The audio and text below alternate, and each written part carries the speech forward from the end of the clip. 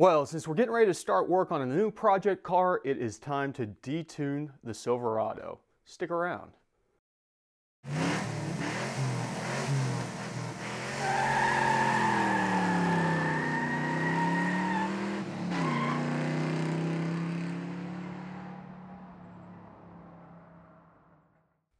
Hey everybody, thanks for stopping by the garage, and I just want to take a moment as always to thank all the new subscribers out there. Thank you for all the thumbs up. Thanks for all the support over on the Patreon. You can find a link to that down in the description. And if you have been following us on our Instagram, you would know that we have a new project car, the Cadillac XLR. Picked it up. It is actually in the shop back there right now. And we're getting ready to start work on that. We hit a roadblock, but I will go into that a little bit at the end of this video. For now, we're looking at the Silverado. As you can see, the supercharger is gone. We're going to kind of tame this thing down a little bit. We don't need all that power. We're going to focus on the XLR, and we're going to make this thing a little bit more usable for everyday life before we go and put it in storage for the rest of the winter. That being said, that means we need to detune it. So let's get into what all needs to be changed whenever you do something like take forced induction off of a vehicle. Okay, so I have got the most recent tune for the Silverado pulled up, and as a compare file, I have opened up a 2015 stock file. I don't have the apps found. That was like 3 laptops ago. I might be able to find it, but for now, we're just going to go off of a stock file. What are some of the things that we're going to need to change? Well, as long as the intake ducting size does not change, which in this case it did not because I'm literally just adding a filter to the end of my IC charge pipe. The intercooler's been pulled out, all that stuff, but where the pipe was coming out of the throttle body and going down to the intercooler, I've disconnected it there, thrown a filter on there, left the MAF in place. So the mass airflow sensor is good already. We don't need to make any adjustments on that in order to get it to work. Now, let's go ahead and take a look at the volumetric efficiency table. Now, the volumetric efficiency table is a beast of a different nature, and there's a couple reasons why. One of them being that if you were on a boosted platform beforehand, you were going above 1.0 on the map or 1.0 on your pressure ratio, depending on how your table is set up. That is no longer going to be the case. Now that we're going back to naturally aspirated, we're going to max out at 1.0. But that being said, that doesn't mean that we were not seeing the effects of forced induction below 1.0. So what you're going to see on the volumetric efficiency table is that there's a chance that you are going to have leaner cells, or cells that need to be dialed in leaner below that 1.0 area where you were getting that artificial inflation of pressure, and the engine's not going to be that efficient anymore.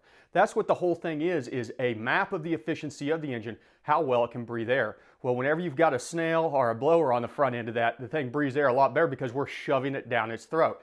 That being said, though, remember on dynamic airflow, the VE table is predominantly in the lower RPMs. Above a certain RPM, we go into what is called high speed, which is the filtered mass airflow measurement only. And because of that, we're probably all right, but it's something that we might have to take a second look at. May have to go out, do some dialing back in. We still have modifications on this vehicle, like a modified intake manifold, throttle body, things like that. So we can't just set this back to stock, unfortunately. But I don't think that that's going to be an issue. Where it's going to be an issue is probably on the timing tables, but in a good way. So now that we're looking at the timing tables, you'll notice that they're pretty low, and that's because on a forced induction vehicle, you've got so much additional cylinder pressure in there, you have to run less advanced. So we're actually going to be able to pick more timing up, and for a starting location, we're going to go ahead, go in there, and copy the stock high octane table back in, and then we'll keep an eye on that whenever we go out and log for the first couple drives. To copy over, we're just going to go into the difference table, zero it out, which effectively will make the live table match the comparison table. There we go. Now we have a modified timing table where we picked up a little bit more timing and wide open throttle. And so, as I said, we'll keep an eye on that whenever we go out for the initial drive. Let's jump over to what is really important though, the torque stuff. As you can see, we've modified a lot of the torque tables because of the supercharger on this. Not only have we modified the torque tables, but we've also modified the driver demand tables, things like that. So the easiest way of doing this is to go into the comparison view, find all the torque values that we want to get rid of, and just use it to copy that stuff over. Let me see if I can pull the laptop over here, and I will do it live so you can see what I'm talking about.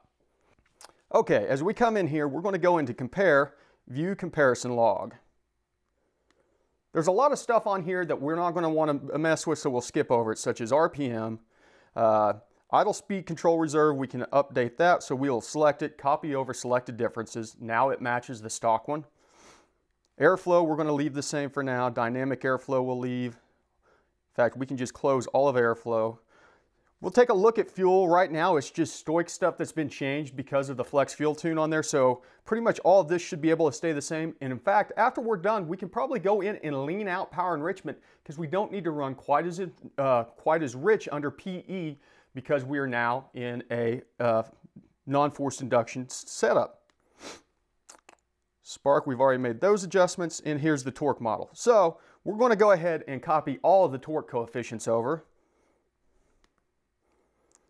Now, on the torque limits, we don't necessarily want to change all of these. The peak engine torque, we might change that one because that is directly related to the generation of torque on there. But as far as the rest of these limits, we can leave those maxed out. That's just part of torque management. So we don't necessarily want to reset those.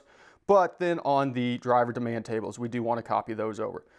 Everything else underneath here is going to be transmission stuff. We'll get into that at a later time. But now that we've updated all that stuff, let's go in, write the tune into the vehicle, and see if we can get it to start. Okay, now that we've got the new file flashed in, the big question is going to be whether or not the thing starts up. So let's give it a shot. I'm pretty sure it will. No problem. I said maybe I spoke too soon. Let's see if it catches up here.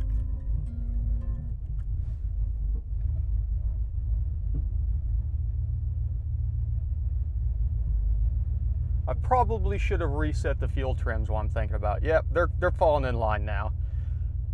We were running a little bit lean. I did not reset the long-term fuel trims after writing that file in.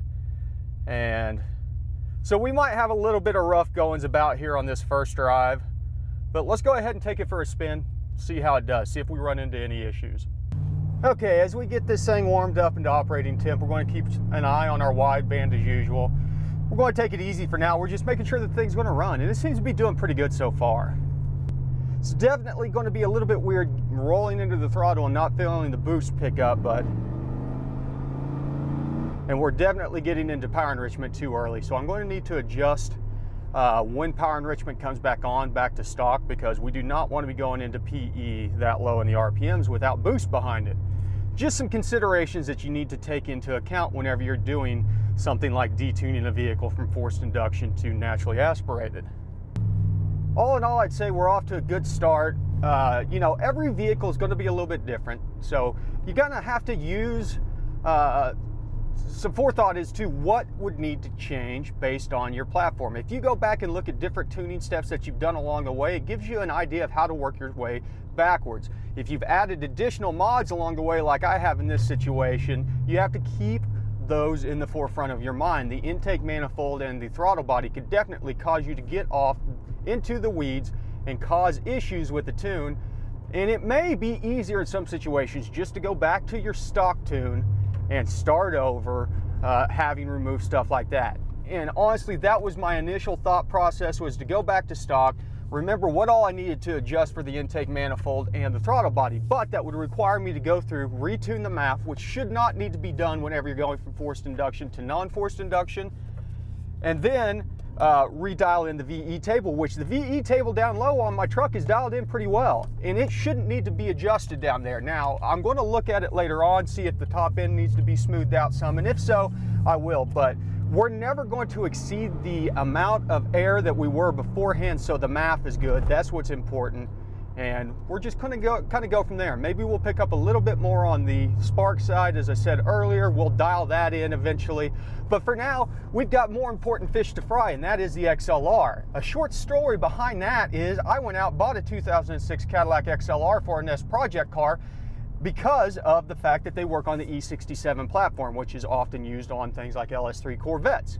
Come to find out that the 2006 year was a crossover year in which they had a different ECM before 2006, 2004, 2005, and then in 2006, the XLR still has the older style ECM, whereas the V switched over to the E67, and then 2007, 8, and 9, all of them were on that E67 platform. So we have an ECM that is not supported by any tuning software. The big thing about that is, though, We also have a vehicle that has a different ECM in a later generation. So I've been working on the pinouts. I've got the ECM ordered already, the adapters that need to go in, all that stuff. We'll have to repin the harness. Not a big ordeal. It'll make some good content. So if you're interested in learning more about that, make sure and stick around as we dive into that in the upcoming weeks. We'll also touch on how to use the SPS service platform to go in, write a tune file or write the stock configuration file from GM into that used ECM, because it's not going to have the proper config in there. It's probably out of a Trailblazer or even a Corvette or something. But we'll go on to the AC Delco TIS web, download the configuration, and hopefully we'll be able to use the VCX DX Diag that I've talked about, the VCX Nano in the past, and use it to write the config. If not, we'll get our hands on a Tech 2, because this is a Tech 2 platform, so we can write that in. Then after that, we'll go in and do things like the VATS delete and change everything out that needs to be changed out. Some of the camshaft sensors are a little bit different. The rest of the sensors on the vehicle are the same. So then on top of it, the wide bands on the earlier platform, or the front O2 sensors on the earlier platforms, were actually wide bands, which is kind of mind-blowing. I'm not sure why they would go away from having wide bands, other than the E67 doesn't support wide bands, but it kind of makes you wish that GM would have gone that way and started using wide bands on factory tunes like a lot of their competitors do. So we will actually have to take the wide bands out to install narrow bands to get it to work. But let's jump back in the garage and do a real quick wrap up. Okay, so that was just a real quick look at how to detune the vehicle, basically walking back modifications that we've done on the vehicle, changing the tune to compensate for those changes and make it drivable again. A lot easier than tuning, isn't it? Well, you know, it's still not 100% complete, but the vehicle can get around. I can use it as a pickup truck now for the most part. Next, we probably need to move that fuel cell out of the back behind the axle so I have some bed space, but that's probably projects for next summer. For now, we've got that Cadillac XLR. Keep your eyes peeled. There's going to be a lot of content coming out on that. Hopefully by next weekend, we'll be diving into the ECM repin, stuff like that. So make sure to check it out. As always, if you have not hit the subscribe button, hit it. Hit the like button. The live show is normally on Thursdays. This is Thanksgiving week this week that it's coming out. So we're going to do it on Wednesday, but I'll post in the comments or in the community section about that. Other than that, I want to always thank everybody for all their support. Thank you for stopping by the garage. Remember, ABT, always be tuning. Let's dive in.